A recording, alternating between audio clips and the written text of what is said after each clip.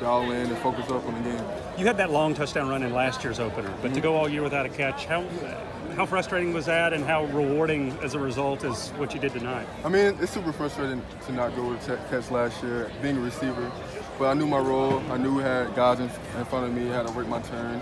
And now we're here, and I know my role this year, and I got to contribute to the team as best as I can. How did you feel about Jake and receiver being in sync today for the first game? How did you think that went? I feel like we did well. We got a lot of things to clean up, but we did well for the first game. Get back to the drawing boards and keep getting better. When you think about you and Lawrence and Kyrus, there were a bunch of guys out there that got their very first career catches. Yeah. Does that seem wild to have so many? Yes, sir. I think Landers did too. I mean, it's awesome. I mean, we got a great group of guys, physical guys, fast guys. Just gonna lay it on the line, unselfish guys. So it's awesome for them to get their first carry, their first catch. Can you walk us through your touchdown